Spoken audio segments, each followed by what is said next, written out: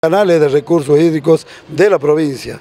Se necesita una participación del gobierno nacional para financiar los fondos, que no es barato, por eso no lo encara la MUNI y la provincia, pero tampoco se puede seguir esperando tantos años. Entonces hay un refrán que dice: guava que no llora no mama. Si no empezamos a hacer algo, nunca van a llegar los fondos. También días pasados o ayer, sin más lejos, hubo un diputado nacional que lo fuimos a recorrer el canal y le decía que presenten un proyecto en el Congreso que incluyan en el presupuesto nacional para que tarde o temprano se pueda lograr la financiación. Es cierto que en otros años también se han hecho los pedidos, pero ahí nomás murieron, quedaron en la nada. Entonces hay que continuar hasta poder lograr esto. Yo lamento mucho la pérdida del chiquito Churquina.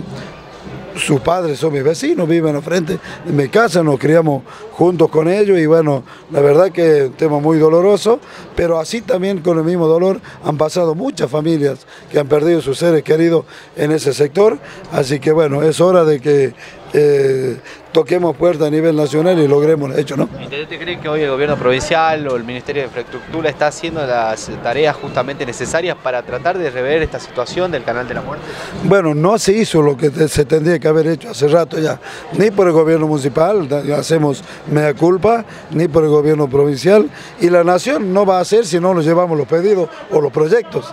Entonces hay que trabajar para que logremos eso, ¿no? Así que bueno, van a venir nuevas autoridades después del 10 de diciembre, espero que el nuevo gobierno de la provincia tome en serio, el nuevo gobierno municipal también, y bueno, el gobierno nacional que está predispuesto a ayudar, esperemos que se den los resultados que esperamos, y nosotros, yo de mi parte, desde el Consejo Deliberante vamos a acompañar con todo lo que esté a nuestro alcance para que nuestro gobierno municipal pueda hacer la gestión y consigamos los fondos necesarios y poder lograr el tan ansiada tapado de ese canal, ¿no?